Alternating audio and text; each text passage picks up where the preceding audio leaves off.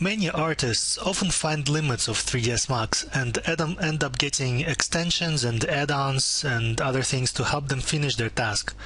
The technically inclined people write scripts and even plugins, while others Google for third-party solutions and then try to fit them together into something that does the job closely enough.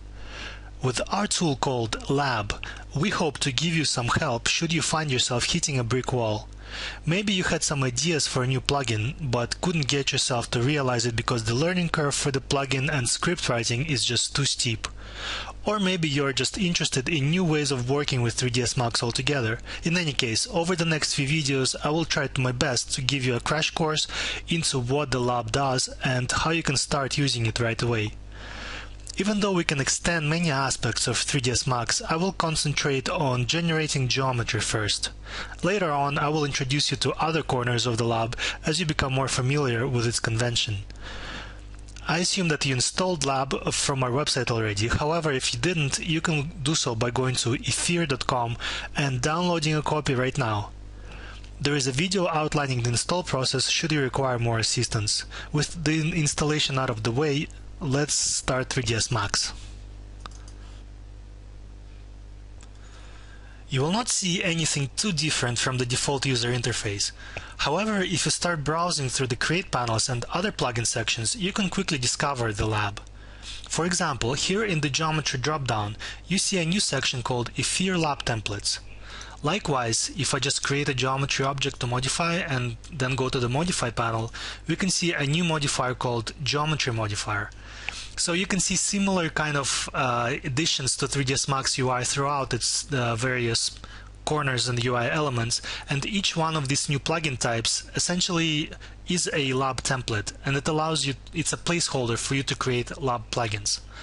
So in this tutorial we're going to be creating a polygon mesh, and therefore we're interested in creating geometry.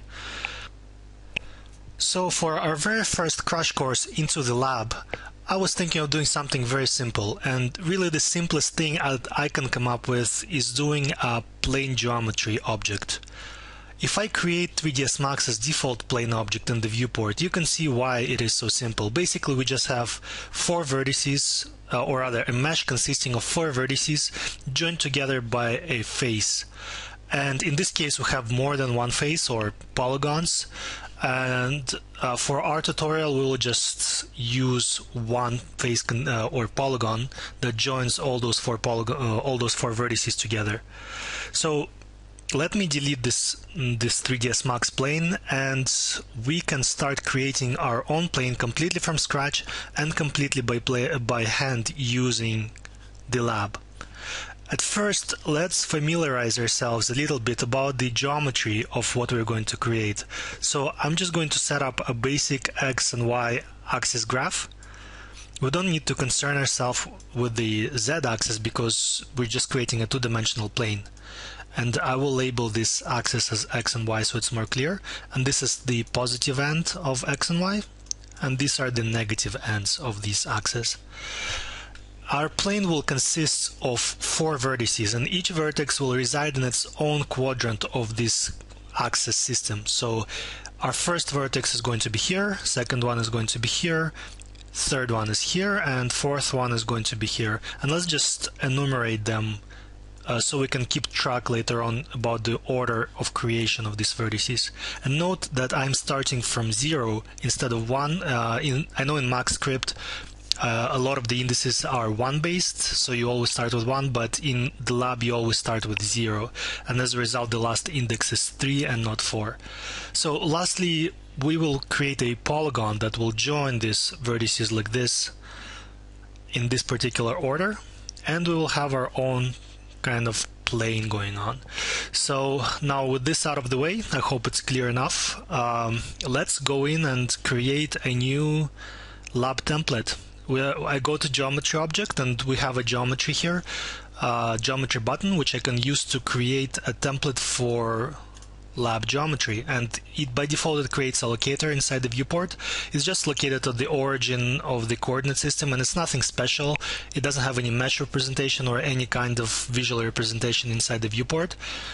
And if you go into the modify panel, it contains my input, which is a parameter, and it doesn't really do anything at the moment. If you change it, there is nothing happening, and the reason is there really is just to give you kind of a something to have to help you get started with your plugin, but it's not connected or doesn't have any function by default. Above it we have edit plugin button, and this is the button that we will click to get our lab window to open. This is basically workspace where we will be creating our plugin, and in here we have a whole bunch of different controls, but let's ignore everything above here and below. Ignore everything except for the schematic view, which is at the center. And the schematic view is really where we will construct our plugin. We will start by adding the polygon mesh node, which will contain vertices and polygons. And to do that, I'm going to right-click in the view, and when I do that, we will see a pop-up which asks for text input. And in here, I can basically type the object that I want to create. So I'm going to type polygon mesh. And as I type, I'm going to be presented with a whole bunch of choices for different types of entities that I can create inside the lab window. We are interested in creating polygon mesh, so I'm going to click the second option from above, which will create a polygon mesh node. And as you can see, it takes vertices as one input and polygons as the other input, which is exactly what we were drawing in our Paint application before. So to pipe in into vertices, I need 4 vertices representing each corner of our polygon mesh. And to do so, I need to create a node for each one of those vertices. So I will right click again, and vertices inside the lab are denoted as vector 3, which just means they're a vector in 3-dimensional space. And to create a vector 3, I just need to type vector 3.create, and it's giving me 3 options. Basically, these are 3 different ways to create a vector 3. The first one is what we need. It takes 3 coordinates, which is x, y, and z, and it creates a vector at those coordinates.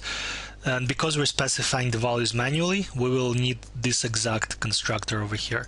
So it takes 3 inputs, x, y, and z, which you can specify by hand, and it produces as a result a vector 3 object.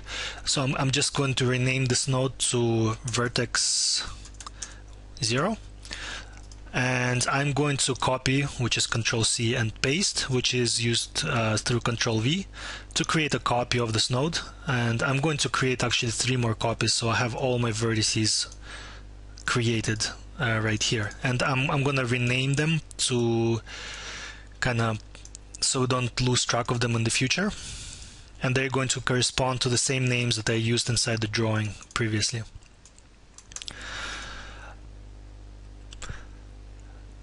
Each one of the vertices that we created is currently located at the origin of the coordinate system, which is 0, 0, and 0. And what we want to do for the next step is to kind of offset them into their respective quadrants of the coordinate system, just like we did in our drawing. And to do that, I'm going to go back to the drawing, and we need to decide what kind of coordinates we want to assign to each one of these points. Let's first look at the vertices inside our drawing, and we can notice that the first vertex is located both to the negative side of the x-axis and to the negative side of the y-axis. So we'll just mark it as negative and negative. Then the first vertex, or rather the second vertex, is located to the negative side of the x-axis and positive side of the y-axis. The third vertex is both positive x and positive y, and the last vertex is positive x and negative y. Just for the sake of I guess simplicity, and just because I know the units inside the viewport, let's push them 10 units apart from the center of our coordinate system. And as a result, our first vertex is going to have both coordinates negative, so it's going to have negative 10 here and negative 10 for y coordinate. This vertex 1 is going to have negative x, positive y, so negative 10 and positive 10. Then the next vertex contains both positive x coordinate and positive y coordinate. Oops. So if I go back, positive y coordinate, and the last vertex contains, I believe, positive x and negative y. This completes our kind of vertex loop. One thing that you will notice now is that if I think about wiring this node into the vertices of polygon mesh, there could be a problem because vertices of polygon mesh accept more than one vertex, and we kind of want to wire all 4 of these into one port over here. Well, the lab allows you to actually wire individual objects into inputs that accept a collection of objects, which is more than one object, and it automatically creates an array of these objects for you. Let me demonstrate. So if I drag the output of vertex 0, I can right away see that all the inputs that are compatible with it, and I can now wire it into vertices. So by doing so, it creates a roll down, and it assigned our first vertex vertices number 0 name. And if I do the same for the second vertex, I can also add it into the vertices array. And then I can do the same thing for the third vertex, and I can do the same thing for the last vertex as well. So this actually creates our vertices, and let's minimize the nodes for now and push them out of the way because we know that they are set up. And the next thing that we will concentrate on is creating our polygons. In our case, like I mentioned before, we're just using one polygon. So to create a polygon, we do the same routine as before. We right click and we select polygon. And it offers us to create a polygon mesh just like before, because polygon, the word polygon, is part of the name polygon mesh. But really what we're looking for to creating is polygon mesh.polygon. And again, it has 4 or rather 5 different create methods. So let me narrow this down by doing polygon.create. So you can see all 5 different create methods. We're interested in the one that says that inside the brackets contains enumerable integer. Basically, these objects are .NET objects, and in .NET language or in C#, the enumerable means that it is a collection of multiple integers in this case, and this is exactly what we're looking for. Each integer will be an index for the vertex that we will be specifying for our polygon mesh. So for now, let's again create a polygon that takes enumerable of integers. So I'm going to create second from the top, and now we have our polygon, which we can wire into the polygon's output. Our polygon is in turn taking its own collection of objects for input, and this collection is actually of type integer, which we just discussed. So we need to create, just like we created 4 vertices to specify the positions of each vertex, now we need to create 4 integers to specify the index of each vertex, or this is needed actually to specify the order in which we want these vertices to appear. To create integers and floating point values and Boolean values, it is slightly different process than creating vertices or polygons, because these objects are not inherently its own class. It is more of a primitive type. We will need to create a constant node, and to do so I'm going to right click to bring up the menu again, and I'm going to select constant. And constant with a couple of triangular brackets is the only choice we get, so we're going to create it. And as you can see now, it contains this weird arrow here, arrow control inside the input. And the reason for that is that this node is something that we will refer to as a generic node. And basically, being a generic node means that it can take any kind of input, and it can take a vertex 3, it can take integer, float values, it can even take a polygon mesh as an input. So if I drag this out, you can see it's available for me to plug in, just like if I drag out this vertex 3 value, it's available. And it produces exactly the same value. And the reason why this is useful is because now we can right click and we can specify that we want this to be an integer, which is just denoted as int for short. And all of a sudden we are able to enter an integer value here. So I'm going to rename this node as our vertex index, vertex 0 index. And I'm going to, just like with the vertices, I'm going to copy and paste it 3 times to create 4 copies of it. And I'm going to change the index of each one of these indices to respective vertex index. So this is going to be 0 vertex 1, this is going to be 2, and the last one is going to be 3. And let me just quickly rename this node so it's visually